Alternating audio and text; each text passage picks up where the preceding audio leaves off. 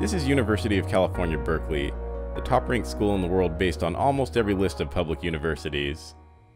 Getting admitted to UC Berkeley was a bit of a shock. I actually committed to a different school the prior year, but sometimes life throws twists and turns at you, and it takes years to know whether or not you came out the other side in one healthy piece. If you want to know more about the journey of twists and turns that led me to Berkeley, I suggest first watching the video about my experience as a fine arts major at Sacramento City College, because what you're about to watch is the direct sequel to that video. And if this video seems familiar to you, it's because I made a different, much worse version last year in which I basically just complained for 6 minutes. Now, while me sitting and complaining for 6 minutes straight isn't entirely off-brand for me, and trust me, this video will have plenty of complaining, I figured I'd give you a much more useful video now that I actually understand filmmaking and storytelling. So in this video, I'll talk about the campus atmosphere, student life, my non-major classes, and my experience as an art major.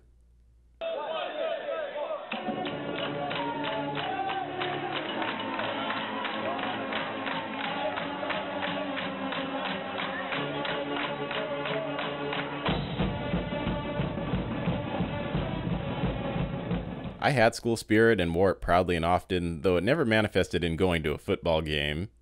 I still to this day haven't been to one, but I am proud of what the Cal Bear alums have accomplished at the next level.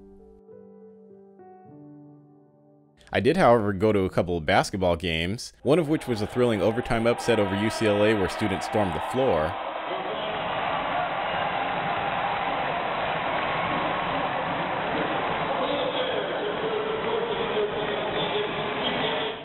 Just walking around campus gives you this feeling that you're part of history, that you're either standing or walking in the same footsteps of many giants of the past, whether they're students, faculty, or legendary guest speakers. For me, student life revolved around the dorms, as this is where I made the bulk of my friendships. Unlike junior college, move-in day at a university feels like a big event, probably because universities actually have them. Move-in day is one of those defining ceremonial days in a person's life. For many, this day marks the first time the little birdies leave the nest for an extended period of time. In a perfect world, I'd say forever instead of extended period of time, but let's face it, most are going to be right back at home the second they graduate. This goes double for people like me who majored in art. Hey, I didn't become a content creator to tell my fellow artists and designers what they want to hear. I became a content creator to tell my fellow artists and designers what they need to hear. And I feel the need to say this because I know many of you found me because you're aspiring creative professionals, or you found this video because you want to major in art. Anyway, let me get off my soapbox and get us back on track. So where were we? Ah yes, move-in day and move-in week. I moved into Ida Sproul, the western building of Unit 3, which is one of, if not the oldest UC Berkeley housing complex. Unit 3 buildings are basically the newcomer dorms, the one most incoming freshmen and junior college transfers get stuffed into. For you incoming bears, I'll explain the beginning of dorm life based on my experience. On move-in day, you meet your resident assistant, better known as your RA, and you meet your roommates. The rest of move-in week is likely when you'll decide whether you'll be the social type by meeting the rest of the people who live on your floor, or the antisocial type who has no use for them and will keep to yourself for the semester, or year. You'll also do some campus exploring during this week, some solo, and some with people you just met. Oh, and there's a bunch of Greek stuff that happens during this week, and I'm proud to say I'm the least qualified to speak about it. All I know is that if you want to join a fraternity or sorority, the process probably begins during this week. As for social life in the dorms, it can be a bit cliquey. You have an inner circle, a middle circle, and an outer circle. The inner circle is made up of either roommates or select 1 or 2 people on the floor you get close to and spend most of your discretionary time with. The middle circle is made up of a larger group of people on your floor who may collectively partake in activities together such as dorm room parties and trips to and around campus, those also involving parties, usually on frat row. You can also have more than one inner circle. And of course, the outer circle is made up of those who live on your floor who you'll almost never talk to. This can be for a number of reasons. They either keep to themselves or they keep to their inner circles, they're barely ever seen in the dorms, or you just didn't vibe with them when you met. I should say that both social life and academics can heavily influence a college student's mental well-being. At highly competitive academic schools, depression is quite common and sometimes able to be self-diagnosed. For me, severe depression basically kept me out of class for the entire month of October 2010. The simple act of just getting out of bed was difficult, and during that period I couldn't even fathom the amount of energy and motivation I would have needed to actually go to class. You better believe I got visits from concerned floor mates and even a concerned RA. Most of the depression I've suffered throughout my life has been tied to loneliness, and college was definitely no exception. In fact, college can intensify loneliness-based depression. If you struggle with loneliness and you live in a housing complex, you will have trouble escaping the psychological hell that is your social life. I say this because in dorms you will regularly witness floor mates pairing up, hooking up, dating, or frankly doing anything and everything that reminds you how alone you are, especially if some of the dorm mates you witness pairing up are people you want to be more than friends with. And in this case, there is no escape from that emotional pain because the stimuli is constant and right in front of your face. For me, no healthy emotional outlet existed since I couldn't find a single campus club outside of sports that interested me, and I almost immediately lost interest in each of the club sports I briefly joined despite being fairly confident I could have excelled at any one.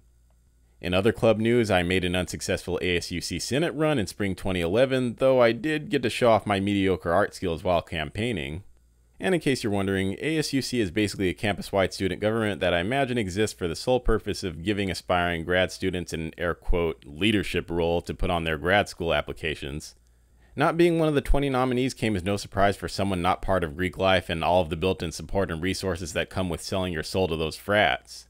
Here I'd make a joke about how soundly I got defeated, except that I have no idea where I actually finished. Election night took place in a tiny overpacked room that made it impossible to see the results unless you were directly in front of the screen that actually showed the results. The school paper the next day showed the 20 nominees but no one else. So I have no idea whether I finished 21st or 121st. I'm guessing that only about a fourth of my friends who said that they were going to vote for me actually went out and did. On to academics, where I'll begin with the non-major stuff. I took a lot of GPA-killing math courses as well as environmental design courses. At Berkeley, environmental design refers to courses in architecture, city and regional planning, and landscape architecture. I didn't have to take the math classes, but I like math, so I decided to take them. Don't do what I did. In fact, if you have a project-based major like art practice or architecture, it's probably best to avoid any problem set class that you're not required to take, unless of course you have a thing against sleep. I also had to take a US history class because it was a University of California requirement that I didn't fulfill in junior college. Okay, so I saved my major to the end because there's a lot to unpack here. In addition to basic info about the art major, I'll talk about courses, critiques, faculty, and my fellow students in this department. At UC Berkeley, the art major is officially called Art Practice. Classes are held primarily in Kroeber Hall and secondarily in Worcester Hall. Kroeber Hall is split between the art and anthropology departments, whereas Worcester Hall is split between art and College of Environmental Design, with environmental design as mentioned before encompassing architecture, city and regional planning, and landscape architecture. At UC Berkeley, undergraduate students take lower division courses before declaring a major, and then upper division courses usually after declaring a major. Lower division classes are listed as the department followed by a number less than 100. Upper division courses are listed as the department followed by a number from 100 to 199. And graduate courses are listed as the department followed by a number 200 plus. Because I arrived as a junior transfer who already took lower division courses in community college, I immediately began taking upper division courses in my first semester. The only exception is Art 8, which isn't offered outside of Berkeley, so even transfers are required to take it. Here's a list of courses I took from the art department. A deep dive into these is worth its own separate video, but for now I'll try to give the broad strokes. I'm sorry, it was really hard to think of art jokes while writing this script. Anyway, in fall 2010, I took Art 8, Introduction to Visual Thinking, and Art 171, Digital Video. Art 8 basically introduces students to the program by exploring the visual world. Art 171 back in 2010 was a digital video course in which students captured video using mini-DV camcorders along with mini-DV tapes before editing footage in Final Cut Pro. I'm guessing the workflow is quite a bit different now. The following semester I took Art 117, Drawing Composition, and Art 160, Special Topics in Visual Studies. Art 117 is exactly what it sounds like, a drawing course. It's now listed as Advanced Drawing, Research, and Methods. Art 160 is a little tricky to explain because it varies depending on the semester, and the specific course I took isn't easy to explain. but the one I took can best be described as a 2D animation course as it applies to interactive storytelling. In the summer that year, I took Global Perspectives in Contemporary Art and Art 172 CGI Animation Studies. Art 119 is basically a contemporary art history course given in the art department. Art 172 is a 3D animation, modeling, and rendering course that teaches students they'll never be good enough to work at Pixar. I no longer see this class listed on the art department's website. Fall 2011 was the only semester I didn't take an art class, yet I felt more creative this semester than I did in any other semester. Why? Because I took an architecture course and a city planning course. The fact that this semester brought out the most of my creative curiosity was the first major sign that I was more destined for a future in design than a future in art. The second major sign came the following spring in my senior projects class. In spring 2012, I enrolled in Art 130, Advanced Sculpture, Concept and Construction, Art 185, Senior Projects, and Art History 108, Cities and the Arts. Art 130 is exactly what it sounds like. A sculpture class. Art 185 is the course where you as a senior focus on one project of your choosing to work on throughout your final semester. Mine was a design concept of an arena for the Sacramento Kings because at the time the basketball franchise had owners who threatened to move the team if they didn't get a new arena. My project was understandably criticized for being more architecture than art, but College Raymond didn't care because he was driven more by his fear of entering the job market unemployable than he was by pure artistic creativity. About that art history course I enrolled in that semester, I waited as long as possible before finally taking this requirement because all art majors need to take a course from the art history department, whether we want to or not. I don't remember much from Art History 108 aside from its focus on Italian cities because I eventually dropped this course mid-semester in favor of the much more interesting History of Photography course that I would take that summer.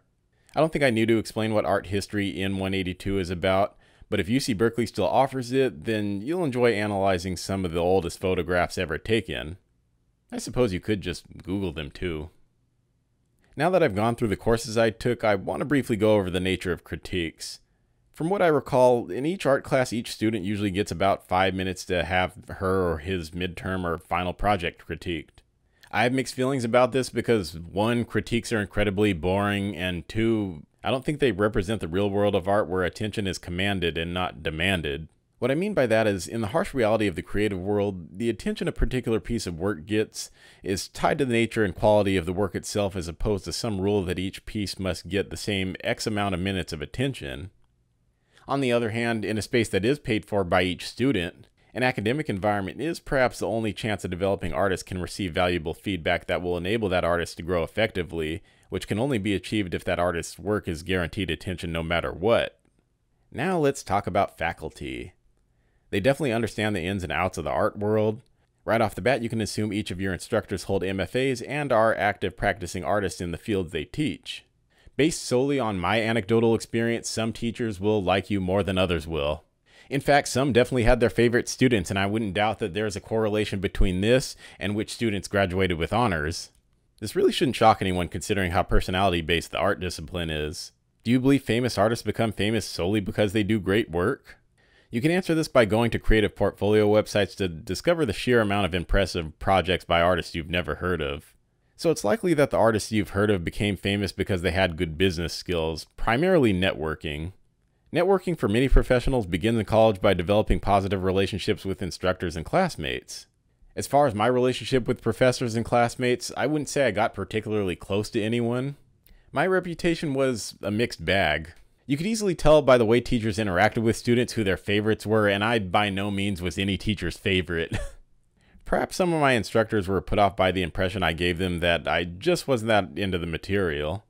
One teacher even claimed during a midterm evaluation that I'm a great artist, but that I just don't seem to care very much. This might be why the students they gravitated toward and even befriended were the ones who seemed to have either a passion for a particular medium or a passion for a particular subject they could create inspired art around. Admittedly, I don't recall possessing either of those as a student, and in fact it often felt like I spent my entire 2 years in Berkeley desperately searching for a passion. Speaking of classmates, I got along okay with them even though I didn't get particularly close to them. Aside from one classmate who's still to this day the only woman I've ever gone on more than one date with, I basically maintained what felt like friendly business relationships with other art students. So needless to say, I didn't exactly form any lifelong friendships with the other art students. In terms of Facebook friends, I'm still hanging on to about a third of the art majors I was originally Facebook friends with. So apparently they didn't all hate me.